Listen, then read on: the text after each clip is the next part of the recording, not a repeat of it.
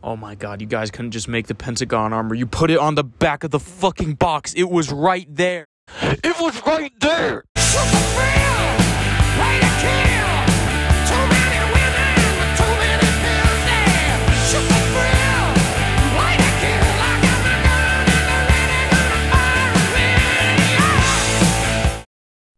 Hey guys, I know it's been a while, but welcome back to another custom figure review. Today we're looking at the Pentagon Iron Man kit for the Extremist Marvel Legends Iron Man by KYIM Customs. If you want to buy this sexy kit, the link will be in the description below to buy it on his website. Before we start the review, I just want to clear up some air about this armor. This is not the Extremist armor. This is an Iron Man armor called the Pentagon armor. A lot of dumbasses confuse these two armors because the Pentagon armor was also used in the Extremist run. But, ladies and gentlemen, this is the Extremist armor. Iron Man got this armor at the end of the Extremist comic run, but for the majority of the comic, he was using the Pentagon armor. So, now that I got that out of the way, now let's take a look at the figure. So, the only two problems I really have with this kit is that this little plate that goes on the hand, right?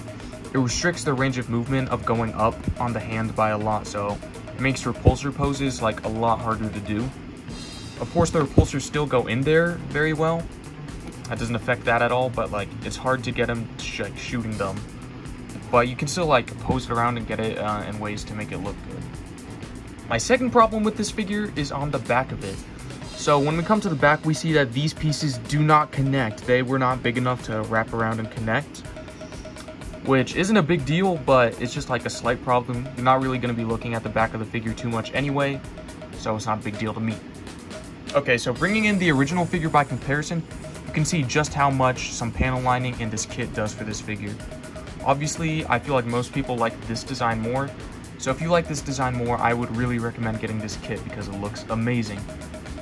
If you're like slightly experienced with making customs, I don't think you're gonna have a very big problem painting it. The only problem I really had was that the eyes. They were really hard to do the black outline, but even then, it only took me like a few hours. As a matter of fact, I like this kit so much, I'm about to order another one for my Iron Patriot work in progress custom. If y'all ever want to see a review on this when it's finished, just let me know in the comments. But Nico, if you love the Pentagon Iron Man's armor so much, why don't you just get the Sentinel one? You say, crying to yourself. Well, yes, this figure looks almost perfect. This shit has a lot of problems. It's extremely fucking rare. Look at that price. Plus, it has this really gay and finicky armor gimmick that makes the armor fall off constantly and very, like, delicate, too.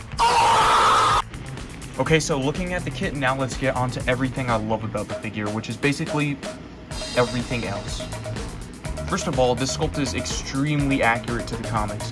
Just look at a few panels and comic covers and you'll see that this is basically one for one, just like how he looked in the books.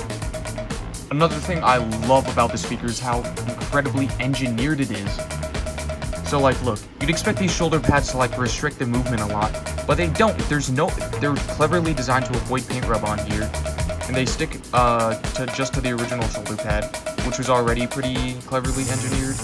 And so like, you don't have any problems with it at all. No paint rub, no nothing anywhere.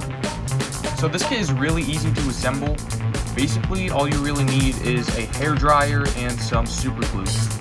So, obviously, you're just going to glue these onto the hands. For the hairdryer, you're going to need to heat up these pieces and like slide it up the arm. And it just like flops right into there. You don't need super glue or nothing. It's just very firm in there. You also need to heat up this little diaper thing and slide it over the original. You can take off the legs and slide it over the original crotch.